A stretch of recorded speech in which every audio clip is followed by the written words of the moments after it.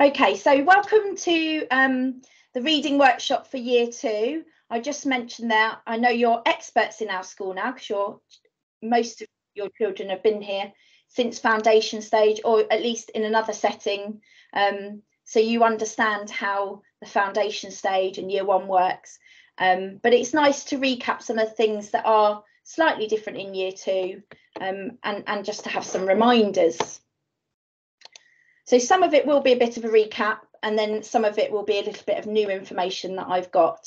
So at Westcott, you know, or hopefully you know by now, we place a real importance on reading. It's really important for us to get that right from such a young age and to instill a love of reading so that the children will want to go on, will want to read, and will be skilled in that area, because we know reading opens the doorways to lots of other opportunities, the whole curriculum, and a really important skill to learn.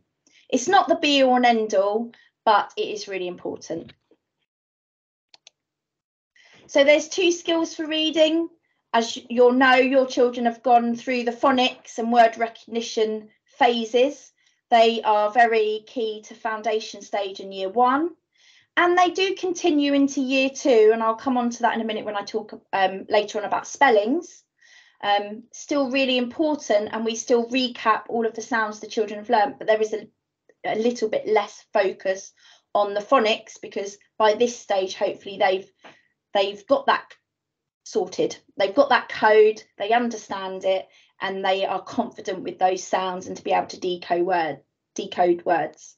The other part of reading is all about understanding, and this is sometimes the area that children find a little bit more difficult, and it's the area that really sort of becomes the focus for year 2 and into key stage 2 when they're in year 3 up to year 6 in preparation, dare I say it, for their year 6 SATs. I have to tell you, my son is now in year 6, my eldest, and I can't believe how quickly that journey has happened, particularly from year 2. It seems to have flown by. So I do think it's important to mention that we know that that's sort of our end phase.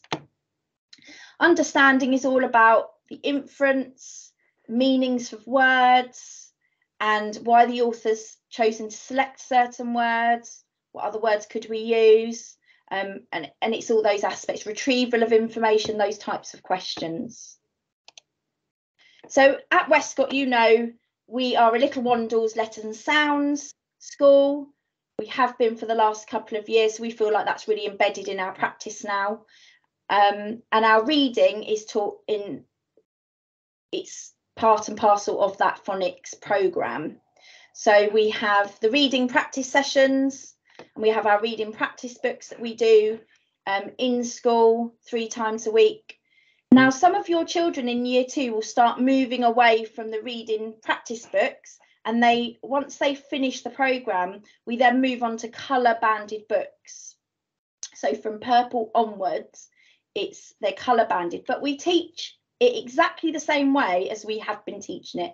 We still do those 3 reads a week. One of the reads will focus on word recognition, any new vocabulary, and we get lots of that in year 2 because the books are richer, they've got more content, so the vocabulary is faster. So we do cover new vocabulary. And then the second read is all about prosody, so that's about putting expression in the way we read, and the reason for that is it helps with the meaning, helps us to understand the meaning.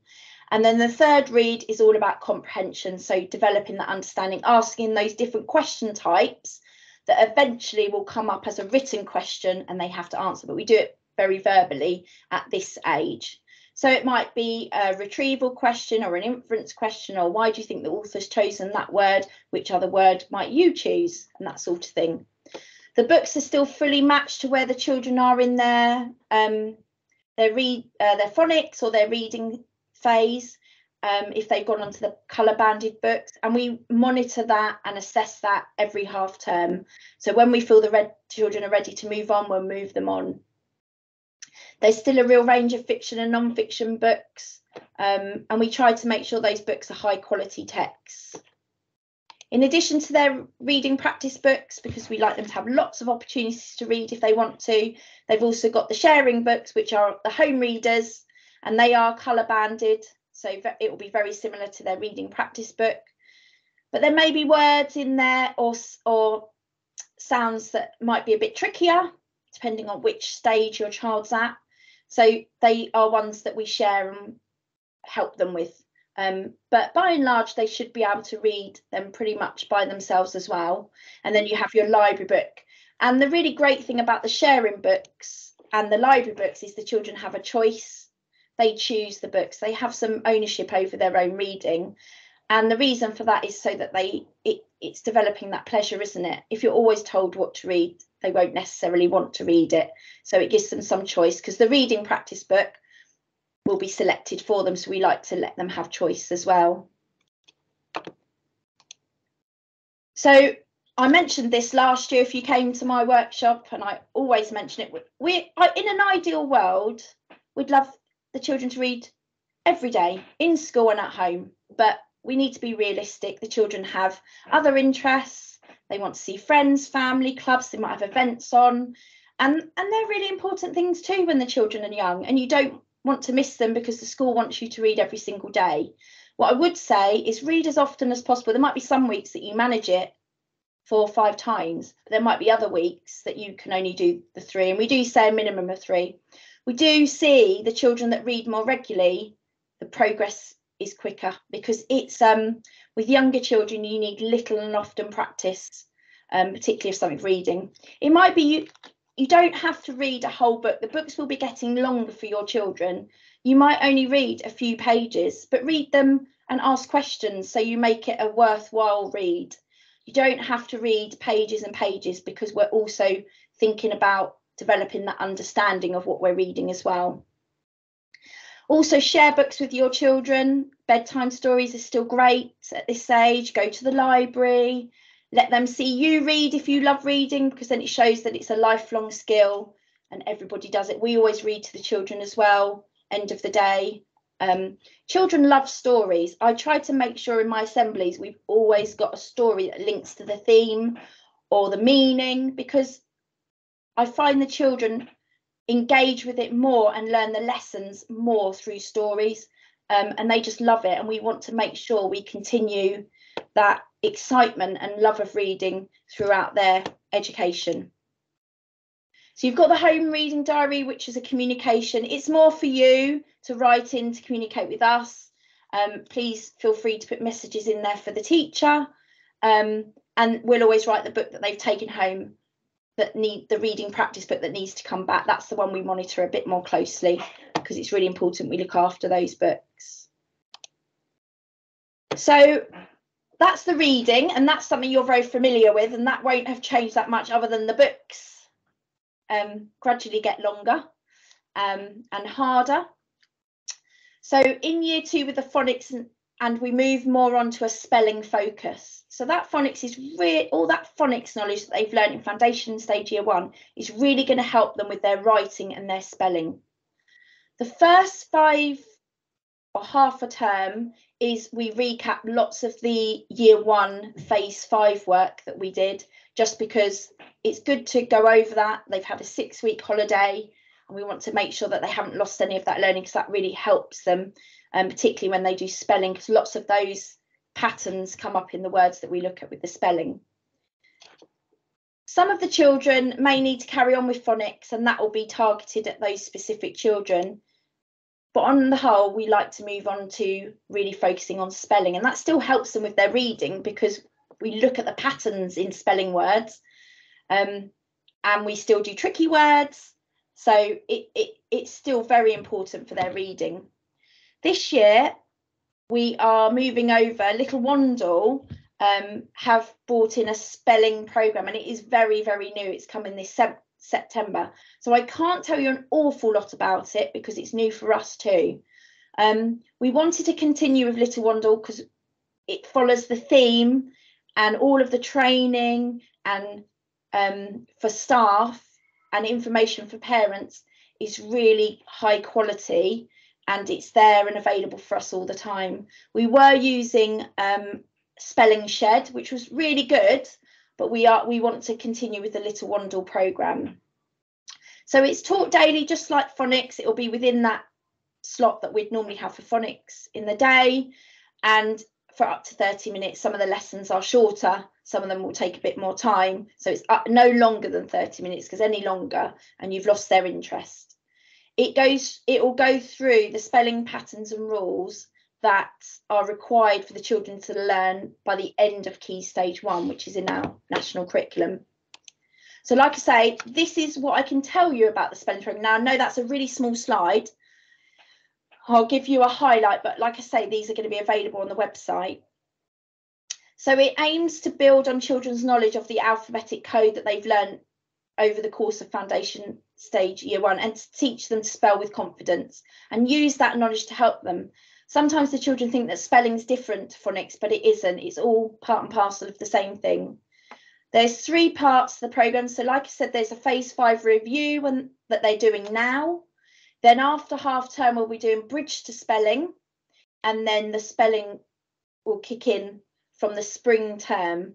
And those resources have yet to be released, so it's very fresh and hot off the press.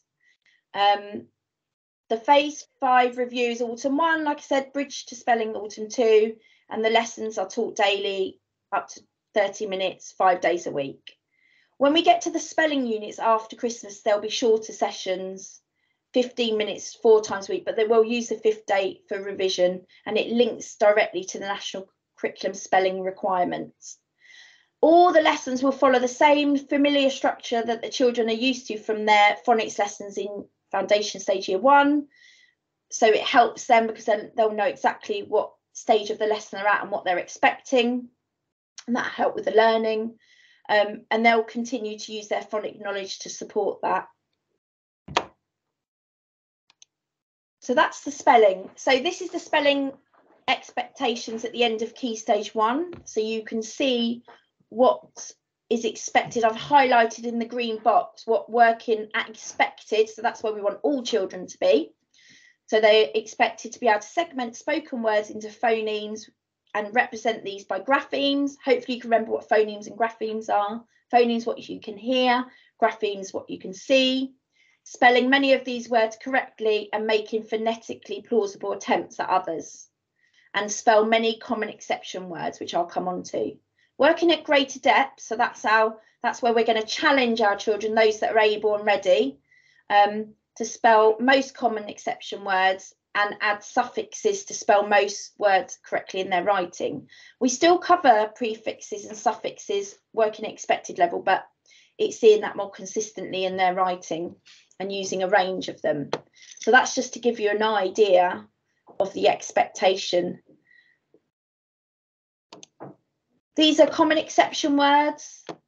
They're funny words. They're words that are most commonly used, and some of them will incorporate the tricky words that the children have learnt, but they're not ones that you can stand up. But I always say to the children, there's always clues in the words to help us. You know, you can hear the beginning and the end sounds often, and then it's just the bit in between that we need to remember. And it is a case of repetition and practice with these words to then be able to spell them without, because we can't use our phonetic knowledge to be able to do that.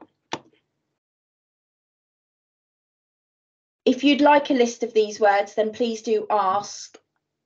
I don't think they're on the website. I can always add them if that's useful for you. If your child, I mentioned this earlier, if your child's still working on their phonics or they didn't quite meet the expected standard in the Year 1 phonics screening check, we will still be continuing to target and do keep up work with those children in order for them to pass it when we retake it in Year 2. So when the Year 1s do it in June, any that didn't quite meet the expected standard will then take it as well. And most of the time, unless there's a language difficulty or a special need there, all the children pass second time. Some children, like anything, any learning or new learning, whatever you're doing, we all learn at different rates and speeds. So, you know, for some, we just need a bit longer. So we don't forget that, we carry on because we know it's a really important tool for the children's reading and their writing. So that's me finished. I've rattled through that. I hope that was useful. When I know more about the spellings programme, I will share it with you, and I'll highlight things for you that would be useful. But if you've got any questions, you're welcome to ask them now, or if you prefer, you can always email them in and I'd be happy to answer them.